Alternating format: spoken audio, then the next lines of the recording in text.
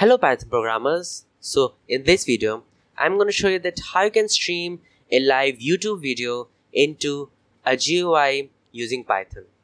So first of all, let me give you a raw blueprint or an idea of how this project is gonna work. So we'll use a package called Pafy to extract the video from YouTube, and then we'll use VLC to display that video on our GUI. Okay, so our first task is obviously to install those packages. So we'll quickly jump to our command prompt and write pip install python VLC to install VLC, and then pip install Pafy to install Pafy. Now let me close this command prompt to go to my editor to start writing my code. Okay.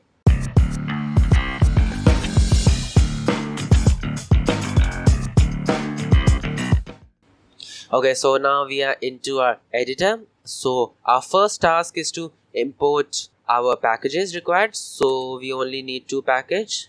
First is VLC and second is Pafy. Okay. Now let's take a URL variable, and in that variable we'll store the link to a YouTube video which we want to stream. So this is the link of one of my previous video. You can use this link or the link for this video also to work for your project. Okay, so now let's create a video variable to extract the data of the video using our Pafy package. So we'll write URL here. So there you can see we are using our Pafy package to get the data for our this YouTube video.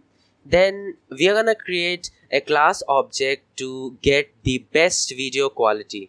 So let's create a variable best, and then video dot best, sorry, it should be get best.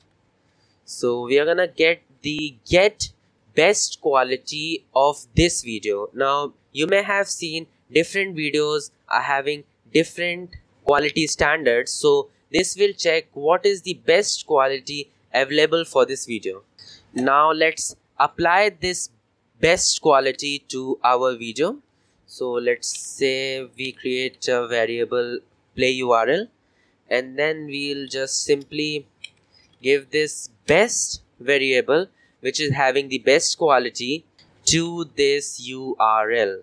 Okay, now our Pafy work is done. We are having the video.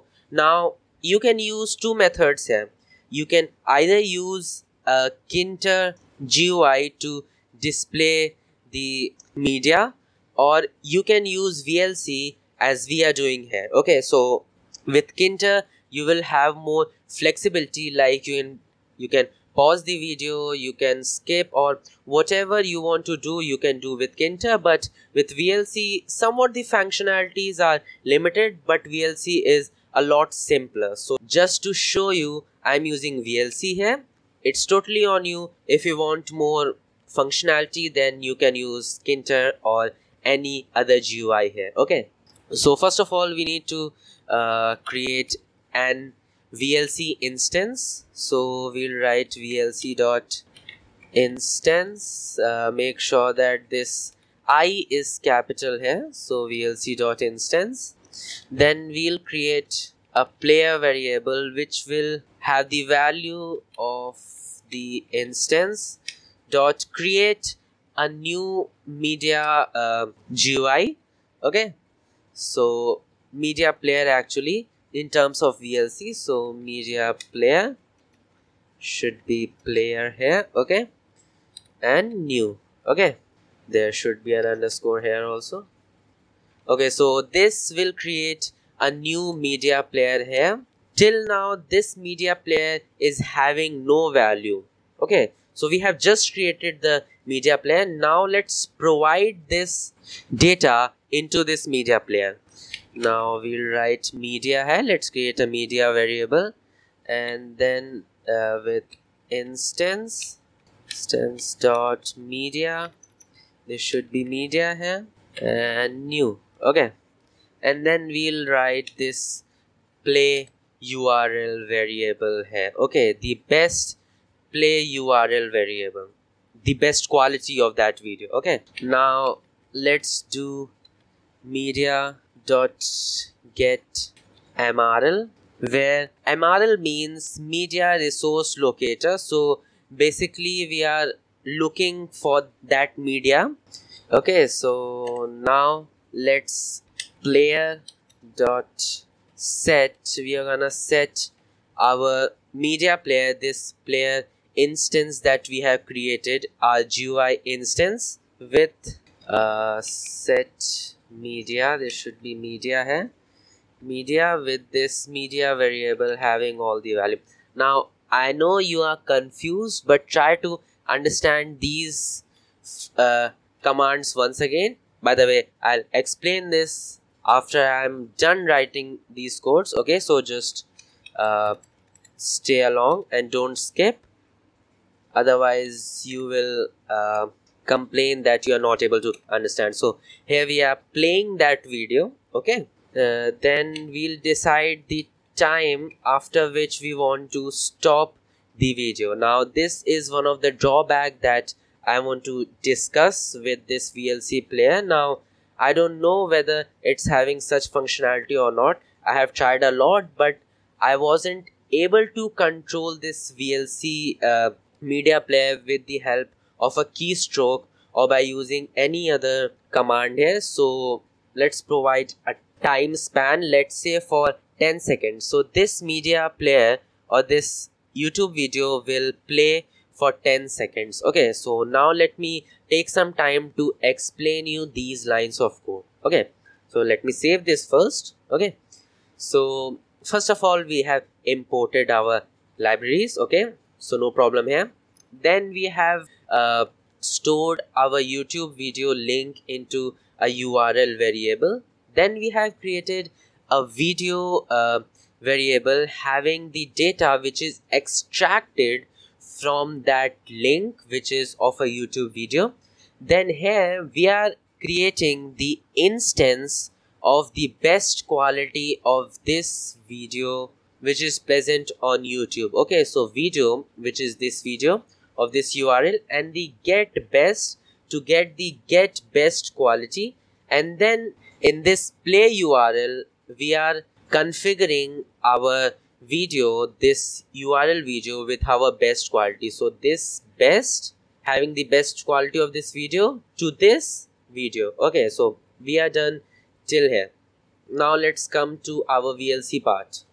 So first of all we have created a media player. Okay, so this command is just creating a new media player, and in this second line we are providing with this play URL. Okay, then in this third line we are locating the media, that what type of media it is, because VLC is also used to play the audio. So we are just checking that what type of video or what type of format is this, and then we are setting this player. There you can see this player is the media player variable. Now we are setting this to this media variable which is having the play URL value. Okay, so take some time to understand because I know this is a bit tricky. Okay, so take your time to understand this. So let me save this and run this code, and it will take some time because it's fetching the data from internet. Okay, so we are having some error at the line instance.new. Okay, so this should be I here because we are using this I instance, this VLC instance. Okay, so now let's run this again. Okay, so time is not defined because obviously we haven't imported time, so we'll import time first. Okay, let's save this and run this again. Okay, so we are having some actually this is not an error, but our time span was too less, So let's make it 50 and then run it again so that it's visible for us. So there you can see that our Python GUI is running and it is displaying our YouTube video here. Okay, so this is one of my YouTube video which was about to create, I guess, QR code reader. Okay, so this was the part to create a GUI to stream a live YouTube video. Now let's move ahead and create a short program to display a video which is already present in your computer, just like a media player. Okay, so we have already imported time, we have already imported VLC.